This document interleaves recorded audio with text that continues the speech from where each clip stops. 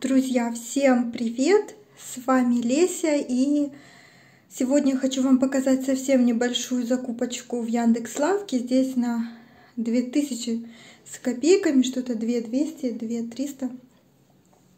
Ну, не знаю, может будет кому-то интересно.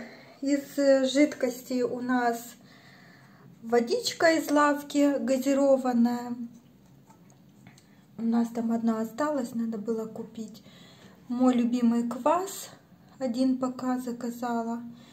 Далее взяла с пылу с жару просто блинчики без начинки. Я только такие могу есть. Те, которые с начинкой, я категорически не люблю. И эти я разогреваю в духовке. Микроволновкой, кстати, мы вообще не пользуемся. Она у нас дома под запретом. Я запрещаю покупать и пользоваться. Так, потому что в ней еда всегда невкусная. Взяла 2 упаковочки. Так, покушать. Классные. И были по скидке. Далее, это я всю корзину собирала. Таких, знаете, нужностей таких. Может, не особо нужных, но нужностей, да. 2 доширака взяла на всякий случай, пусть будет. А так, влажные салфетки. Одна упаковка вообще осталась в запасе, поэтому вот взяла одни просто обычные, другие детские. Так, здесь у нас свекла вареная. Типа потрем, с чем-то поедим. Далее гречка закончилась. Я с ней суп варю и кашу, в общем. У нас любят гречку, все кроме меня. Гречка закончилась, надо было гречка. Огурчиков нет, нужны были. Маслица почти закончилась. Взяла такое вот маслице. Далее для доченьки взяла вот такие вот крендельки с морской солью. Она похрумает. Что у нас еще? Говядина, Ерш, Каролинский мясокомбинат. Очень вообще офигенная была говядина, тушенка. Сейчас она подиспортилась, но я решила одну взять на всякий случай, чтобы с мясом не заморачиваться, так как я болею очень сильно. Так, бананы.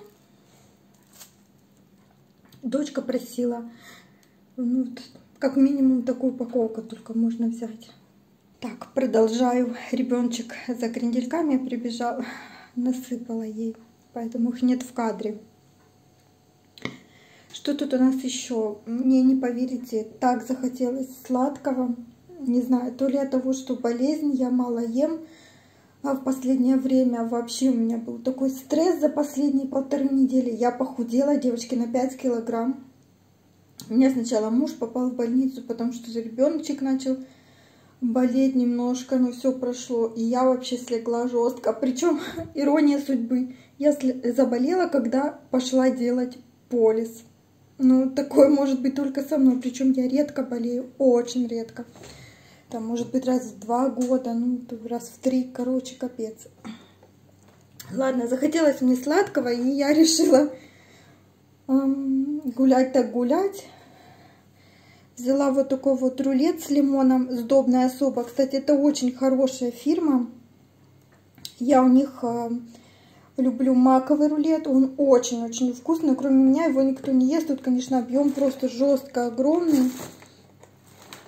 Муж его не ест, эту сдобную особу.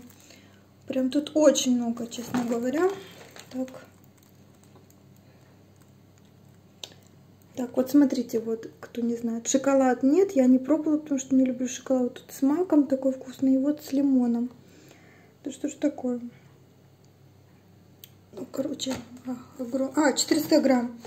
Огромный объем, но он очень сильно вкусный. Там такая прослойка лимонная, он не приторный, и в нем нет вот этого, знаете, сахара. Он прям очень-очень вкусный. Я не знаю, сколько я буду есть, да ем ли вообще. Для меня это очень много. Но мне так хочется, вы не поверите. Прям очень сильно хочется. И взяла тоже себе тофифи вообще. Такое, когда вообще бывало. Ну, они, кстати, тоже вкусные, но не сладкие. Тут орешки, а я люблю все с орешками. Получается, ну вот так вот они и выглядят. Конечно, больше одного, ну 2 я могу съесть. И это все. Ну, мне прям жестко хочется. 125 грамм. Девчонки, просто караул. Я вот сейчас почти 11 вечера, я мужу говорю, я хочу сладкого. Заказать надо в Яндекс Лавке, там какие-то мелкие необходимости и сладкого. Короче, 5 килограмм походу возвращаются. Ладно, девочки, надеюсь, вам такое вот интересно было, потому что, в принципе, эти продукты можно, большинство из них купить и в обычном супермаркете. Сейчас нам ходить, это проблема туда, ну, так что пока будем все заказывать. Все, всем спасибо за внимание, всем пока-пока.